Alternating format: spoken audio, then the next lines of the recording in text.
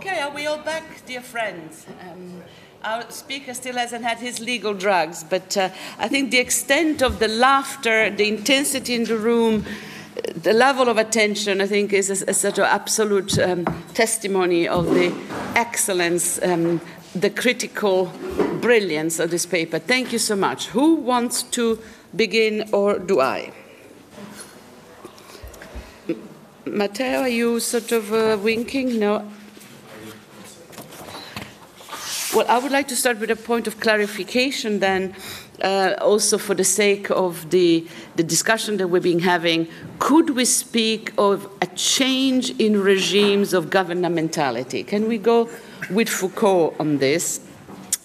In the sense, could we have now homo securitans, and we have to make something, the securitized self, which is quantified, but it is quantified in a certain manner. In the previous seminars, we've heard a lot about the quantified self, the datafication. Now you are going somewhere very specific with this. So could we do the Foucault bit and then the media bit?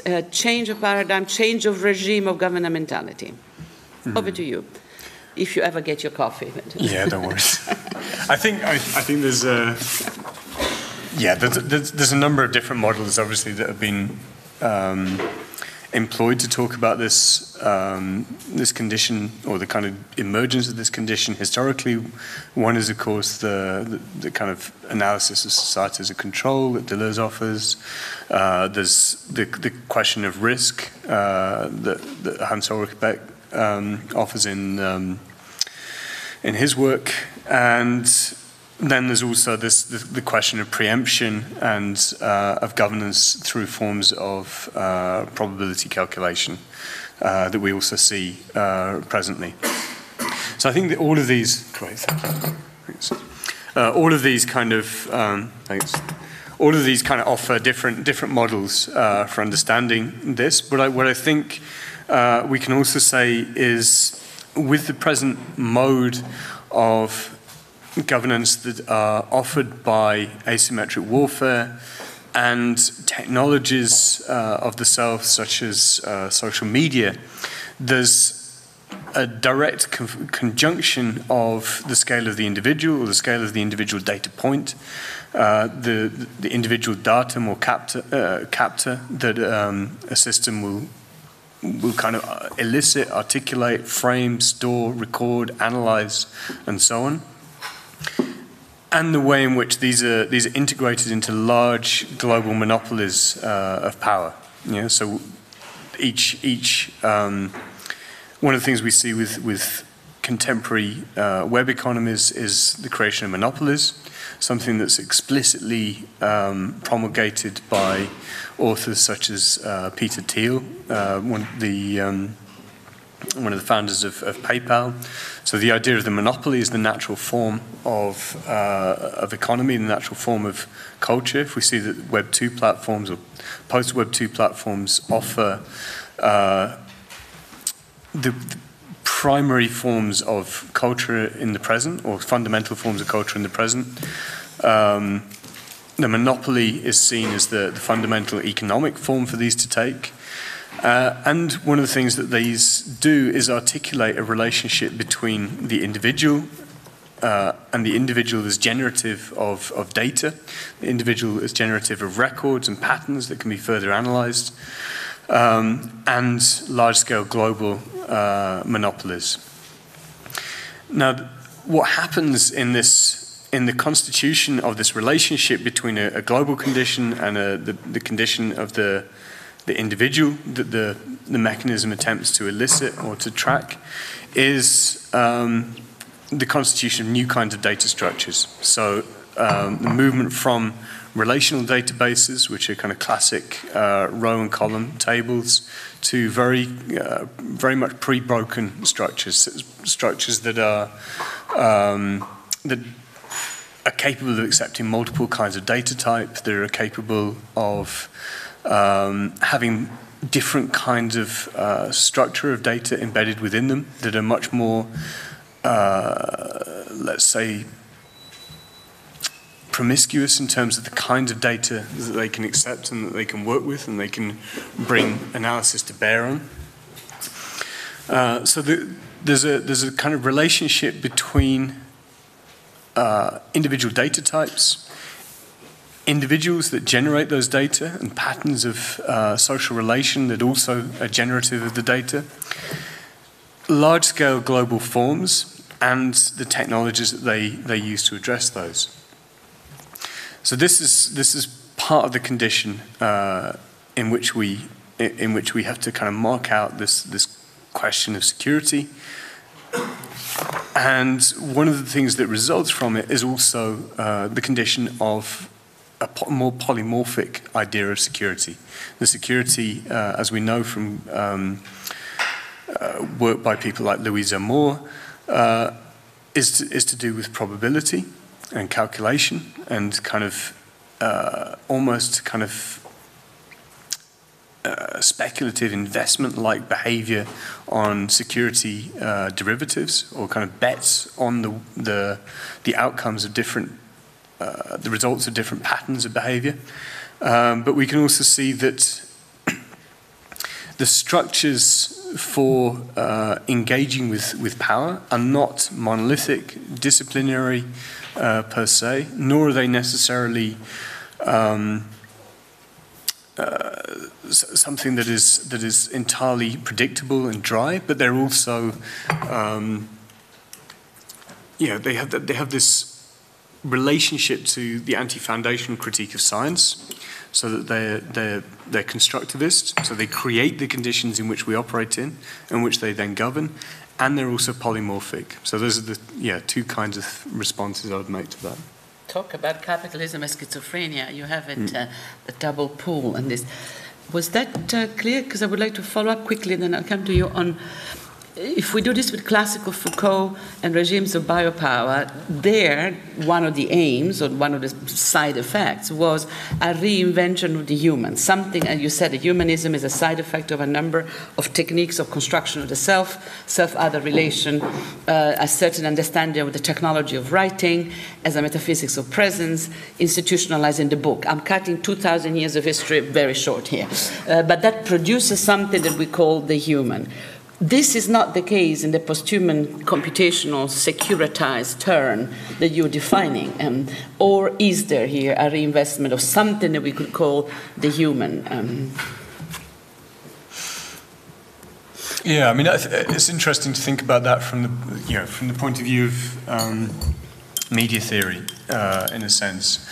If the book characterizes the era of the human, so that you read, and by reading you internalize the process of thought, and you then constitute yourself as an individual in relationship to the text that is being read.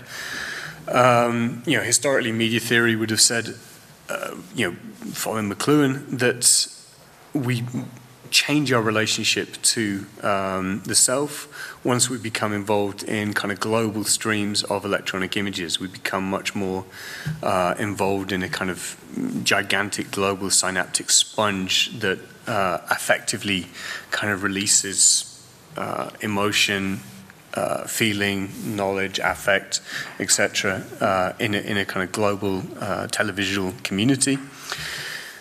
What we find, however, is that there's a kind of a doubling of these conditions, in that within the condition of contemporary media, there is a moment of reflection and constitution of the self, and there's also this hope, as epitomized in this PowerPoint slide, that there is the possibility for these kind of convulsive, contagious, affective mechanisms that are articulated in social media, but at the same time, these are integrated within systems of calculation, systems of prediction, systems of construction of different kinds of subjectivity. So the grounds by which the human might become self-aware are fundamentally kind of interwoven with calculative mechanisms of storage, replay, of memory, of calculation, and so on, that kind of change the condition of the self coming to know. And this, we also see that these objects, computer programs, systems, storage devices, and so on, also become the mechanisms of another kind of knowledge. They become the seat of knowledge in themselves. So that the place of knowledge shifts from the reflexive human into the data bank, as they were called, or into the program that analyzes the patterns of interaction, the patterns of data transmission, or that articulates culture as it emerges online. Fantastic. Femke, thank you for your patience. You had asked, no? You were scratching your nose? I thought you were raising your hand before. No. Who wants to come in? Are you coming in? I see Jonas also being positioned for the leap. Who wants to go first? Fantastic.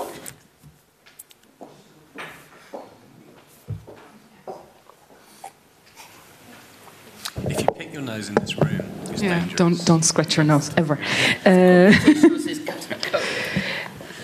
I was curious to hear more about how we could miss the technical somehow. Because you're talking about somehow the fetishization of the algorithm as a sort of escape route to not have to deal with it. But I would like to hear a bit more about how that happens and how it cannot happen. Yeah, I mean, I think one of the ways you can observe it happening is, for instance, a lot of recent social theory on computational media or computational society is essentially about the kind of class division of labor within sociology. So you have people who do ethnography and will kind of do painstaking kind of observational work on computer science. But then you also have the level of social theory, which attempts to provide a kind of airplane view or a kind of satellite view of social conditions. And as with any field, certainly as with the intelligence field, as we saw from that set of slides, the academy is subject to plagues of enthusiasm for certain kinds of words. Algorithm is one that works at present. I suspect it'll probably last.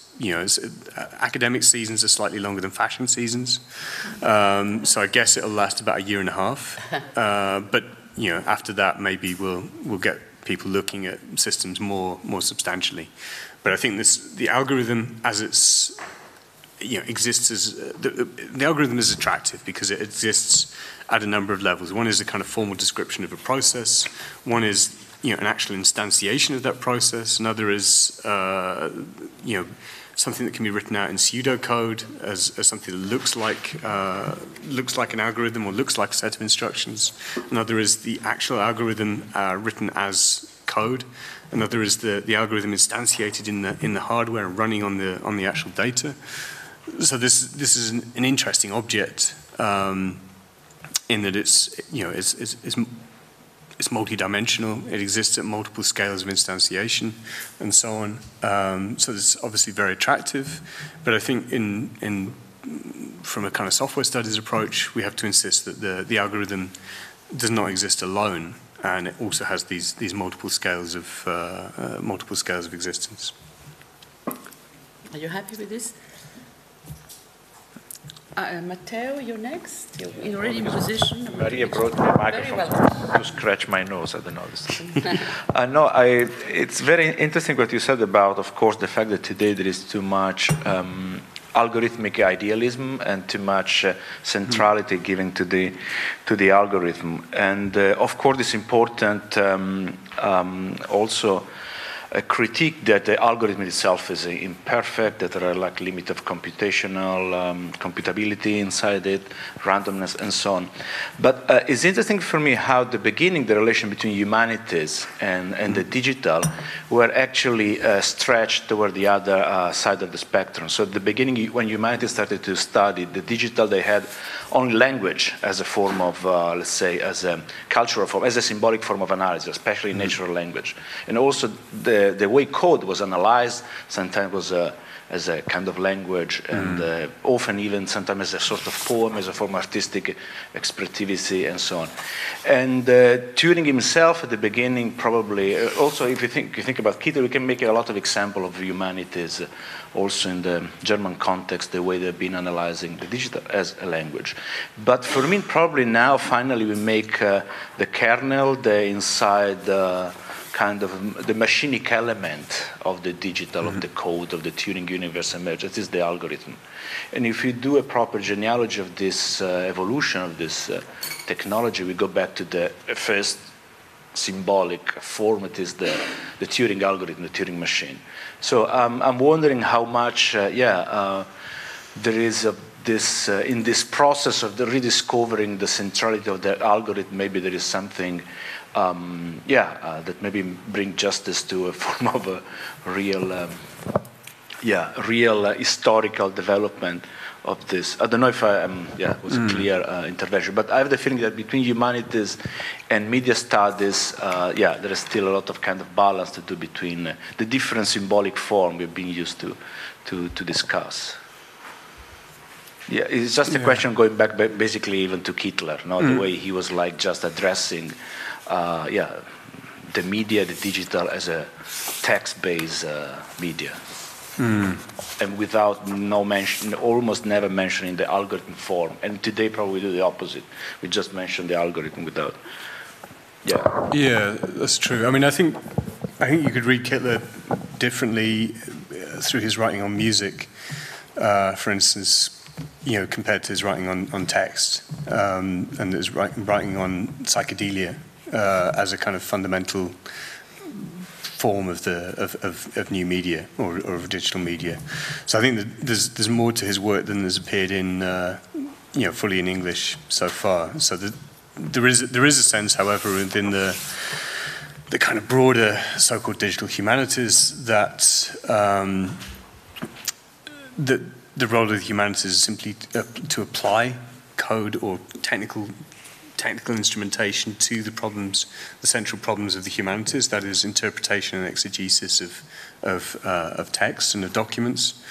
And this tends to color a lot of the ways in which, for instance, people have looked at software. So, for instance, the way in which people would read code, as you say, as a kind of poetic form, and do things like look at the ways in which programmers would use would give a cute name to a variable, for instance. There's obviously limits to this kind of approach, since they tend to focus on very short programs rather than the kind of programs that are millions of lines of code long. That even PowerPoint would be several millions of lines of code, and the way in which this kind of tends to, in the kind of way in which humanities have worked on software, tends to be bringing things back to a human scale. The thing that several a program that several stanzas long, say, that we can understand and read in one sitting, rather than something that is a massive, systematic, infrastructural scale size object.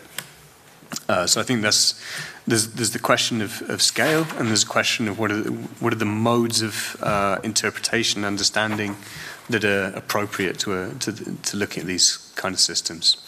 I don't know if that addresses what your comment was. I think to go back to Turing as a primary point, I think is useful. To reread Turing's description of an effective procedure as both a kind of a recipe for making a mathematical calculation, but also abstracting a form of work into something that can be replicated and turned into a machining process. So I think there's a lot of ways that could be, a lot of ways that could be worked through. But I think it's, the 36 paper and the 37 notes are kind of fundamental to understanding the present condition. Are you happy with this? Yes. We have also have your reading on Turing. I'm looking around the room. I can't imagine. We're only beginning to sort of scratch the surface of this. Are you about to speak? You're sort of sitting on the edge of your chair, but it's not. The body language does not indicate lips. Jonas, very welcome. Grab a mic.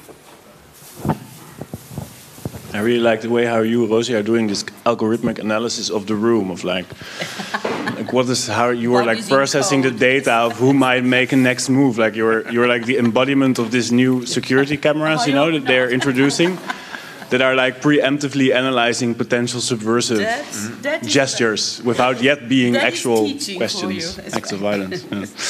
Anyway, thank you for your talk. I have a couple of questions. The first, you spoke about, or you tried to analyze the post-human condition through some of the Snowden files, the GCHQ PowerPoint presentation in specific, and you spoke about the way that values specific to the humanities and arts are circulating or reoccurring throughout this presentation.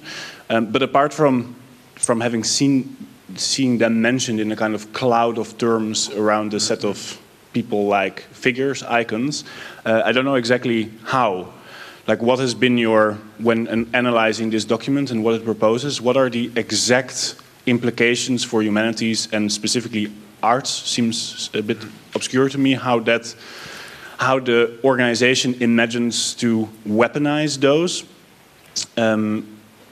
In relationship to this PowerPoint presentation, and that brings me immediately to the second question, and that is, if the weaponization of humanities, you mentioned specifically sociology, history, psychology, if that is not an inherent part of the construction of modern propaganda since the First World War, you are speaking of GCHQ. In the context of the UK, the Wellington House is, of course, famously the first official propaganda bureau in history, which was employing exactly these domains in order to create or manufacture a space in which its early liberal democracy could be protected and, or at least could be communicated while weaponized at the very same time.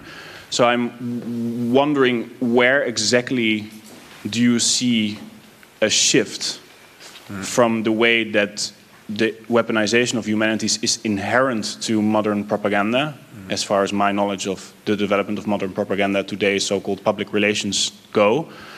Where do you see the fundamental shift based on your analysis of this PowerPoint? Well, I think the fundamental shift happens really in the Second World War.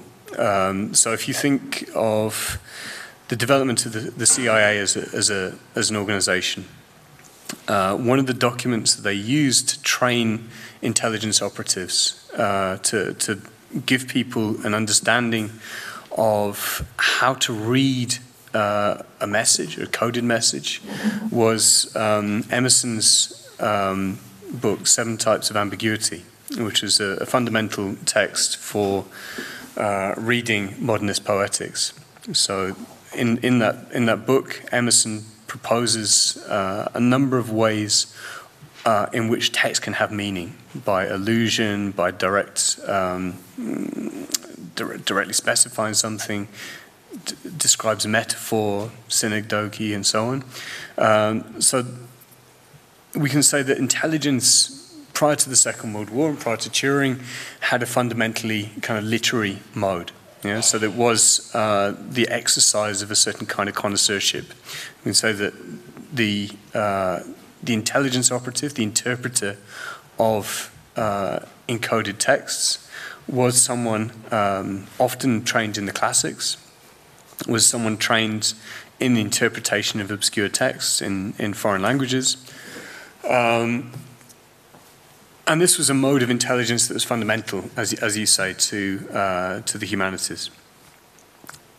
What happens in the Second World War is that machines become involved in interpretation and encoding, and mathematics becomes a primary mode of investigation. So Turing's work in decoding the Enigma machine, Turing and others, based at Bletchley Park, that then becomes GCHQ, which is the document we see, the same organization that produces the document we looked at earlier.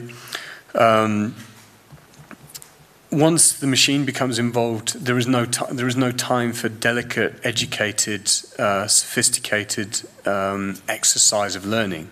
It's really simply about number crunching. So it's the amount of probability, or the amount of combinations that the Enigma machine introduced into encoding mechanisms was such that there was no way that Emerson's mode of ambiguity could be used. It was simply down to questions of probability, and this had to be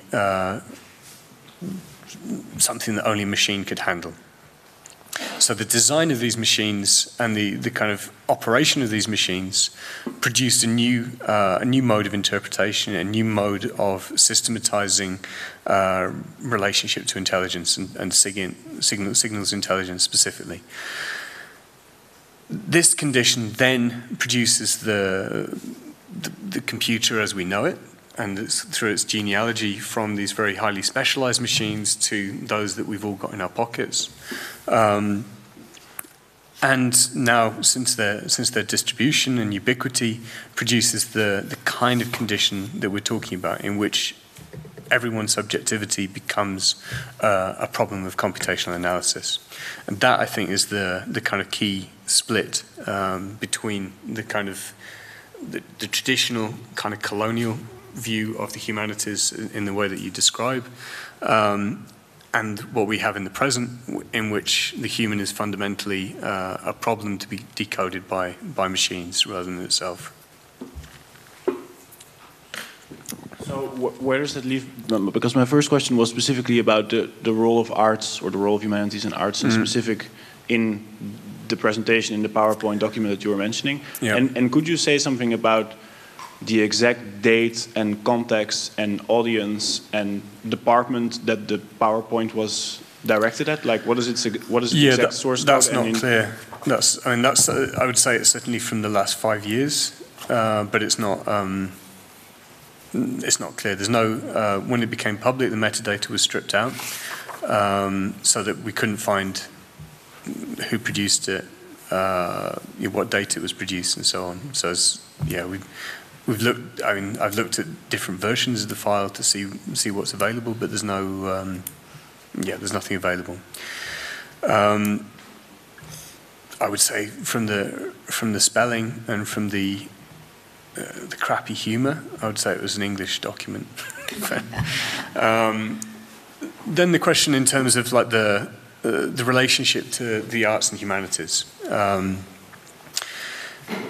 My impression is that the interpretation of the resources of the arts and humanities is done through two basic mechanisms. One is through the way in which anthropology becomes interpolated and mobilized via marketing and the discipline of advertising. So a lot of the resources that are in that slide, such as Maslow's pyramid of needs, are from this kind of psychology, advertising, anthropology kind of nexus,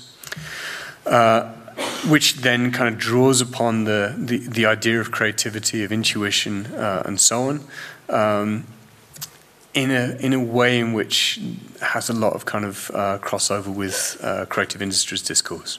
So, in a sense, we're not talking about art per se, art proper, but we can say some of the kind of the ways of emphasizing intuition, experiment, creativity that art has historically been a kind of incubator for, then cross over into these domains.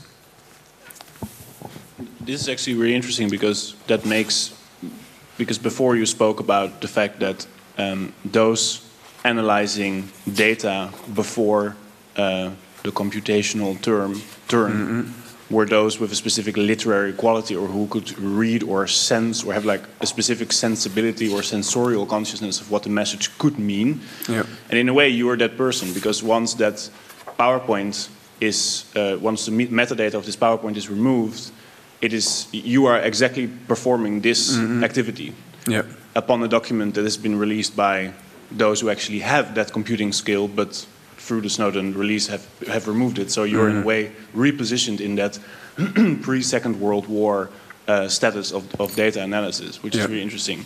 I have one more follow-up question, but I don't know if I'm taking too much time now. I think we can. We have time. Am I allowed? Okay. I'm taking registration for after you, but I don't see any hands. Go on. Okay, so second, thanks. These are very, very clear answers, actually. The second question that I had was about your choice to discuss the PowerPoint as a mundane case when it comes to the inscription of scripts upon its users. And I was a little bit surprised about that. I mean, I understand that that relates to the content of what that specific PowerPoint is bringing about when it comes to mass surveillance, data analysis, algorithmic analysis, etc., etc. But in the case of I personally find that the PowerPoint is probably one of the most retro forms of technological means that we're still using, more or less, in the sense that even a couple of days ago we had a presentation with a group of Filipino militants who use who have this kind of slides that they use to teach dialectic materialism to people in the jungle, and they just bring it as like 8 printed slides that they flap one out of the other. But for me, that's exactly a PowerPoint, and they give that presentation also 14 times a day, just as the subject that you mentioned that goes to Miami. So I'm wondering, how do you see exactly that a PowerPoint inscribes a specific behavior upon its user more than the kind of, let's say, retro forms of mediation like books or chalkboards, or that it basically that its logic relies upon?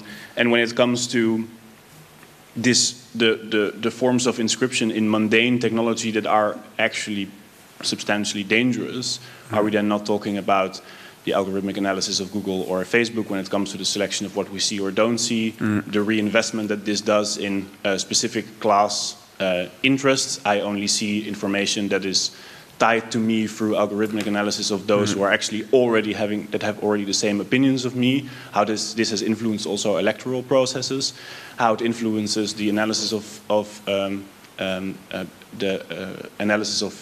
behavior, for example, in security cameras that by themselves decide if a specific gesture at an airport or a train station might potentially have a future subversive outcome. So I wonder why you would choose for the PowerPoint. I mean, because it's part of a broader set of work. For instance, some other projects I've done have been reverse engineering personalization mechanisms of Google. So using kind of programmatic means to analyze the ways in which personalization is structured and processed. Looking at the ways in which, for instance, GitHub, which is a major kind of open source repository, structures access to resources and so on, the relations between pieces of code, analysis of the Afghan war diaries that were released by Chelsea Manning. So doing computational analysis of these, word frequency analysis of these documents. So in a sense, I focus on PowerPoint just in this project as a mundane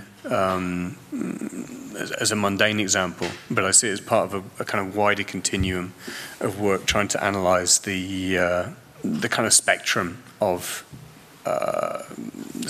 devices, systems, procedures, and so on that are operative. So a lot of my work would be using some of the interpretive capacities of computational systems, the structuring modes of databases, or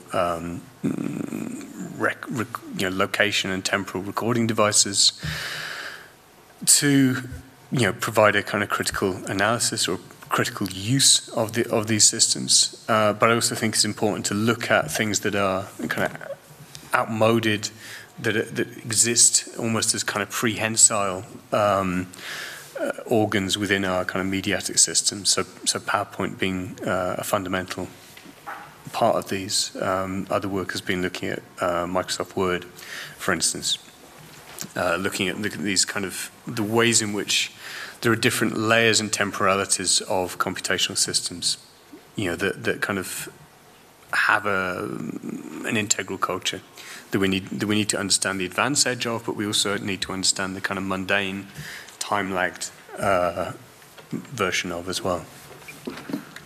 I just have the feeling that Last that is. round, Jonas. Sorry. I just have the feeling that seems to be more about a cultural analysis of the use of PowerPoint, which I thought was very interesting. Also in the talk, I don't really see how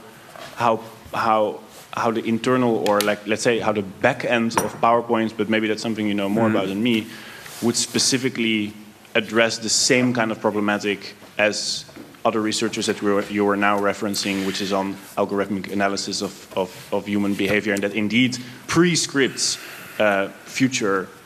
my future relation to the knowledges of others or social relations to others. Or I don't really see that in the. I mean, PowerPoint might actually be more of a savior in that sense than its problem. Yeah, I mean, I guess what I'm trying to suggest is that there are various kinds of. If we say that one of the conditions of the present is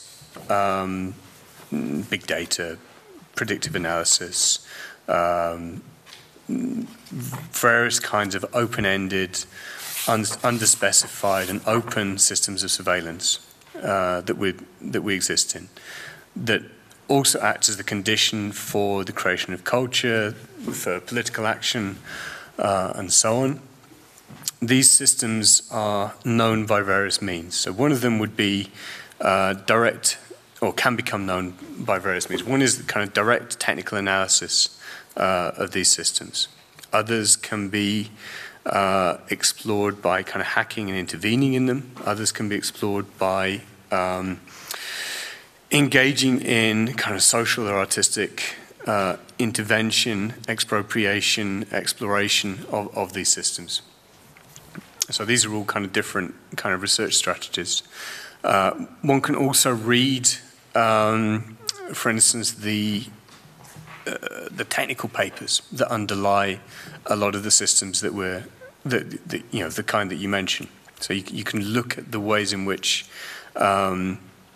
surveillance systems are articulated in the publications of the ACM or the IEEE, for instance, and these are also very useful sets of resources.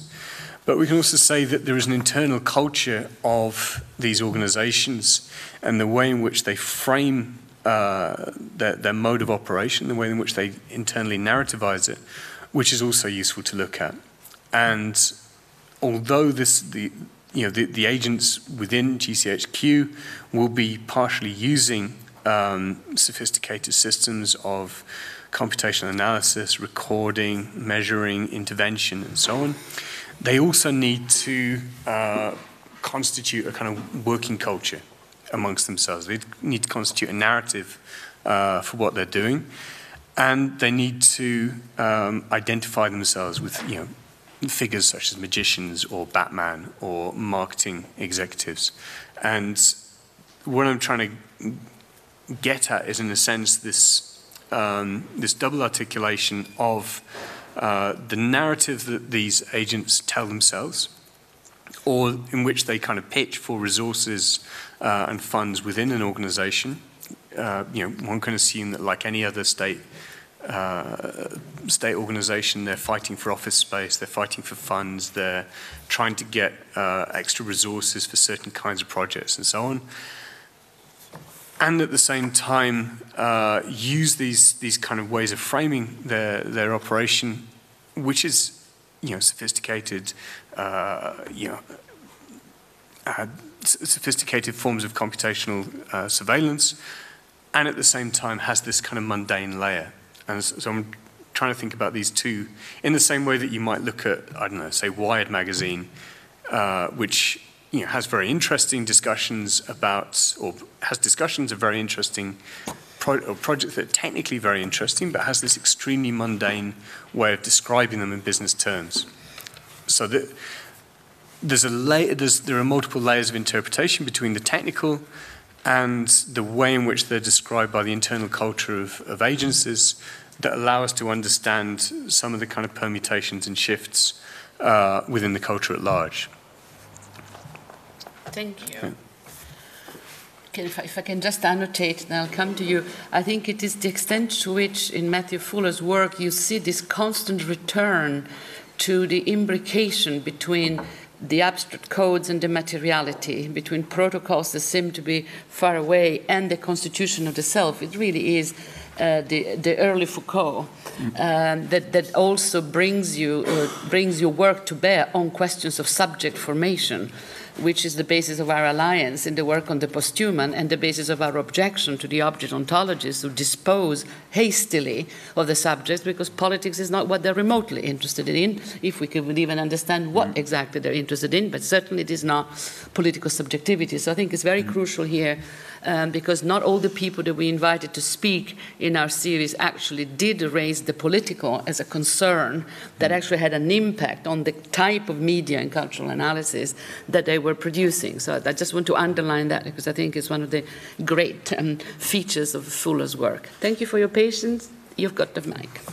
Hello. First of all, I like very much the way you weaponize language against the excesses of this posthuman condition, so to speak. But I wanted to ask you, how do you think of anonymity as a technique or as a rhetoric or practice in all these different instances of posthuman mediation? Yeah, no, I mean, certainly anonymity is, something one engages in, as a necessity. I mean, just as a kind of a basic, one can basically assume that everyone in this room has illegally downloaded files, right? I mean, from the internet. Yes? No? Of course. Of course. So this, the basic condition of information sharing and access to academic or intellectual or cultural life today is based around a violation of copyright and a violation of intellectual property. In order to get access to books, music, films, and so on, basic kind of constituent elements of intellectual culture, we need to violate copyright. And in order to do that effectively, now that we have relatively good monitoring and surveillance of the internet, we need technologies that at least kind of tip the balance in favor of anonymity. So if we think of the internet in the 1990s, used to be seen as a kind of, polymorphic wonder playground of information flows. Nowadays, I think we have to see it as pretty much as an airport. So you behave on the internet as you would behave in an airport. And one of the ways in which you can kind of tip the balance in favor of a slightly more interesting internet is to use things like Tor, PGP, and so on, other encryption devices. But certainly, if you want basic access to academic text online, it's necessary to use to use anonymity-enhancing technologies. So the Tor browser in the UK, in the last month, there's been a ban put on book piracy websites such as libgen.ru. Fundamental technologies for the present academy. And in order to get access to this now, you need to use the Tor browser. So I think it becomes not necessarily a question of principle, of kind of ethical principle, but it becomes a question of power. What can you get access to? How do you get access to it? And the way to get access to it is through the use of anonymizing tools.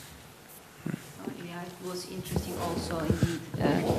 I was wondering if you see a difference in using anonymity as a technique and this the anonymous movement when it becomes a rhetorical strategy and following this intertwining of layers, as you said, between the technical analysis and more cultural level. But in the reading that you've said, it proves how difficult it is to actually use anonymizing tools. For a very lazy and illiterate user like myself, it would actually require some programming skills. Is that what we're really saying here of people? Make more of an effort? Is that an implication of this? I mean, which would be good. To use Tor is pretty easy. It just requires downloading a certain browser, a modified version of Firefox. I think it's very possible. Encore un effort, as they said. Yeah. Looking around the room before I start shooting my next series of questions. Okay, then I would like to refocus on the question of methods, because that came across in your paper and it comes across in the reading that you said very clearly. There is a major methodological shift. Could we run through the different steps of that? Because you assumed that we were all as brilliant as you on that point. Clearly a shift away from anti-foundational, deconstructivist, linguistic-oriented, if I understood correctly, a return to constructivism, but a constructivism that is polymorphic and yet foundational. I get drunk just trying to follow what strikes me as an utterly irrational, zigzagging methodological mess. Can you guide us through it, please? Why would you need to resist getting drunk? I don't know. Getting drunk on air is a bit cheap. I would like to get drunk on something more substantive. Yeah. I guess, methodologically, I'm interested in kind of interplay between technical knowledges, technical practices, the way in which these have a mixture of aesthetic and scientific knowledges that are kind of imbricated within them.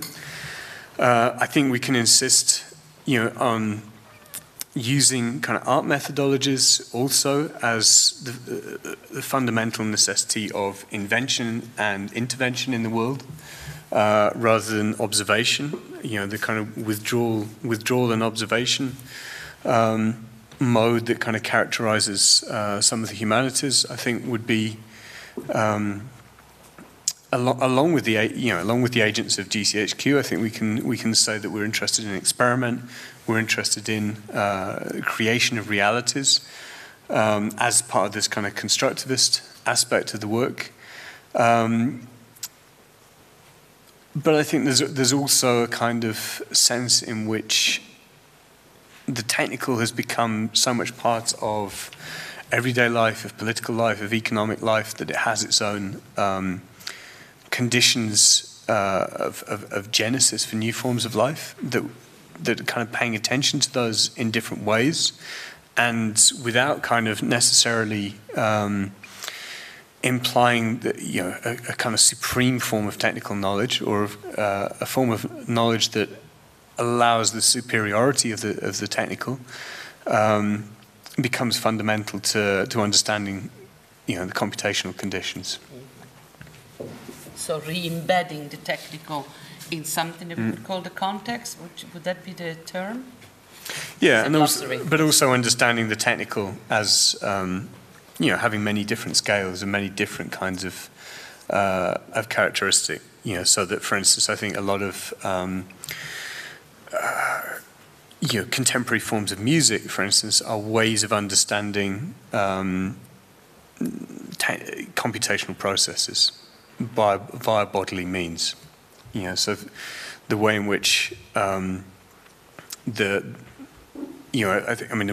the people who writes well about this is Steve Goodman or Elenia Koniadu, people who are looking at the way in which sound exemplifies rhythmic processes, but that are also algorithmic processes that are also the result of certain kinds of operations of software. So that the way in which, you know, certain kinds of rhythmic or dance-oriented music interrogate the relationship of the experience of dance and of sound, or the intensity of bass frequencies and so on, back to the mode of composition, of circulation, dissemination of music, are kind of fundamental ways in which, you know, in popular cultures, this kind of question of has been interrogated. Other forms have been software art, have been different modes of art that kind of border on the hackily and so on. And so I think these are also kind of resources we can call on for setting out that kind of inquiry. You suggested that Guattari's notion of the machinic autopoiesis was a methodological ally. Did I understand that correctly? Yeah, but also this the term in lines of flight, ligne de fuite, which is, you know, equipment. So thinking about, I mean, certainly in Guattari's work, but also his work with Deleuze, there's an interest in machines and the machinic. And the machinic understood as processes of in which multiple objects, multiple entities, multiple systems become entailed in a mutual kind of correlation of, you know, an engagement of process that is beyond the singular. Equipment is useful because it allows us to think about the way in which technologies produce social conditions, produce kind of relations amongst multiple entities and dynamics. Perfect. What methodological value would you give to deception? Because that was the other big theme that ran through the anonymity. It seemed to me that deception has a strategic function politically, but also a rhetorical function poetically. Do I read you correctly, and can you say more about it? Yeah, I mean, I think in a sense this returns to some of the work I've done with Andy Goffey in Evil Media, thinking about communication, media, as kind of fundamentally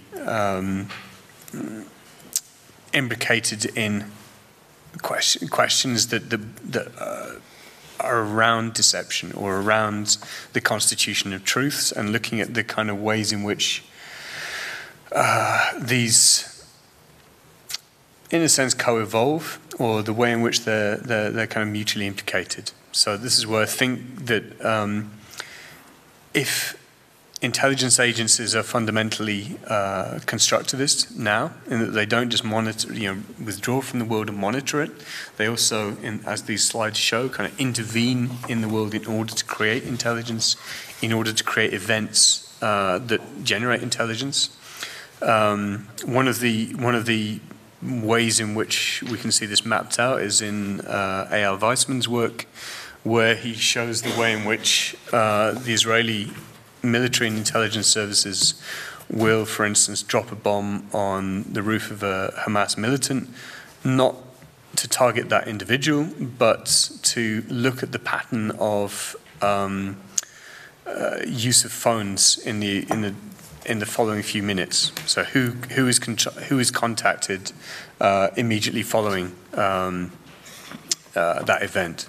So the point is to not to target an individual, but to carry out a social network analysis from that.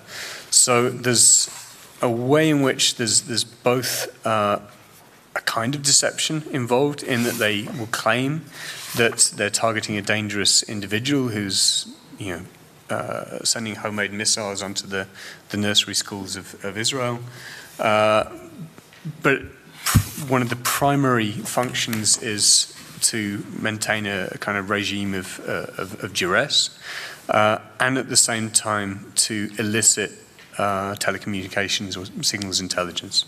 So this way in which there's an ostensive aim, but there's also a kind of an effect generated by acting in the world that elicits intelligence. So there's a move from the cold observation to acting in the world in order to generate data, effectively. So strategic deception. But the role of trolling and laughter, sorry, I'm speaking my language, you didn't pronounce that, but the role of culture jamming in the 1990s language, of reappropriating for the purpose of subversion, almost a carnivalesque, that was also part of your discourse. And one of my favorite feminist texts from the 1980s is Hélène Cixous, The Laugh of the Medusa, when she talks about the power of laughter. That's also part of your anarchical self. Can you say more about that? Yeah, I mean, I think is also... it's interesting to think about the way in which you have, I don't know, very libidinal figures such as Ronald Reagan, Donald Trump, Geert Wilders, these kind of figures that embody a kind of transgressive, disruptive, bacchanalian, nasty kind of heroic figure, you know, the ability to say what everyone is thinking, you know, this kind of the populist trope of being able to say the unspeakable truth, but which everyone will agree to be true. In a way, this mode of transgression that we associate with the avant-garde, in some ways, is also now the mode of a certain kind of, you know, white patriarchal power that enjoys the pleasure of speaking its name. You know, so the way in which we've seen kind of an eruption of anti-feminist trolling online over the last few years has been part of this. So there's a pleasure in the exercise of power that is not delinked from its you know, the exercise of power is not delinked from the pleasure that's entailed by it. In fact, the pleasure that's entailed by the exercise of power is in a way seen as a guarantor of the authenticity and appropriateness of that exercise. So because someone takes a kind of gleeful joy in attacking migrants, therefore there's that proves the legitimacy of their claim to authority.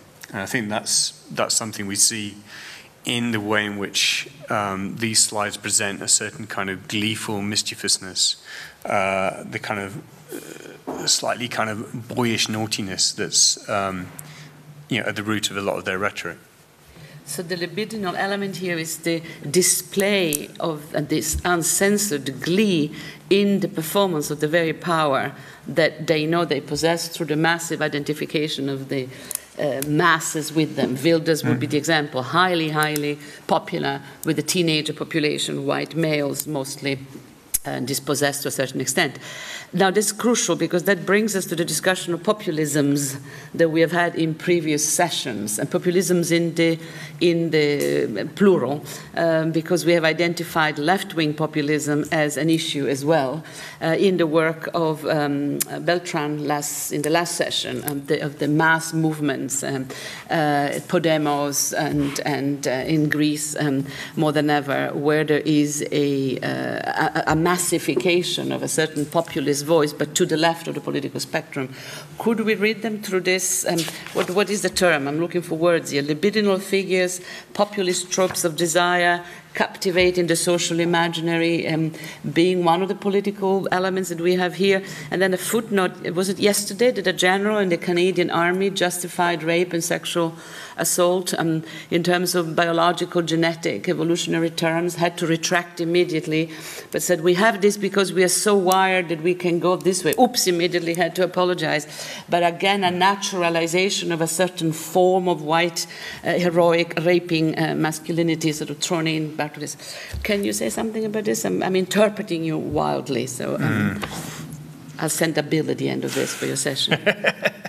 Yeah, I mean, I think the wild interpretation and authority as creative, you know, is something that, you know, has been a kind of problem for the left with its kind of asceticism, its puritanical nature, its kind of roots in Protestantism. And there's something, that Nietzsche very kind of clearly identified as a problem for, socialism, communism, anarchism, and that which, many kind of groups throughout the 20th century attempted to address. If a key slogan of 1968 was all power to the imagination, and which also, showed very well the problem of that slogan, in that the imagination can be infested, driven by numerous kinds of desire, numerous kinds of modes of transgression or creativity. I think then there's a kind of a potential remapping of what creativity is set, or what creativity or desire or the imagination is said to stand for. If we say all power to the imagination, we end up with what we've got, in a sense, because this is the limit of our imagination. So we've had several decades since 1968. The imagination has come to power. Maybe it wasn't such a great idea, perhaps. Who do we do desire? It's the last one. Who do we do desire with? Do we do Reich? Do we do Deleuze? Do we do a mix? Do we have to tell our students to please read some psychoanalysis? They will laugh in our face, but... Interesting. Who do you do it with? Who do I do desire with? What a saucy question. I'm sorry, it's a very saucy question. I mean it very cleanly. Sorry, boys out there.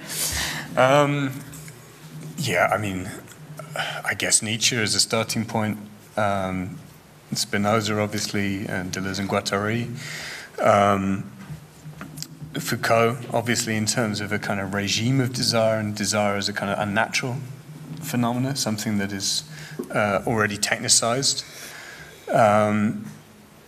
But also, I think we can talk about, say, with Nietzsche, the kind of the desire, more broadly speaking, as will to power, and the way in which specific media systems, calculational systems, recording systems, and so on, have their own modality of will to power. And I think that's something we need to catch up with and understand as we live partly in the condition that is kind of set up by their own imagination. Wow. If you can survive that. Fantastic. I am for stopping here unless, do I see Femke? I'm doing my fascist teacher bit, preemptive strike. If you can hold it, then I would give the floor back to our boss, to our hostess. Everybody for lunch. No, that's, and we do our lunch thing. May I remind all the speakers that you are my guests on the top floor for lunch, because we have to discuss the glossary. We will not take all of your lunch, but please come up. There will be food for you in the room, and there will be time for you afterwards to rejoin the crowd. What a morning, what a speaker. Please join me in thanking him. Matthew Fuller.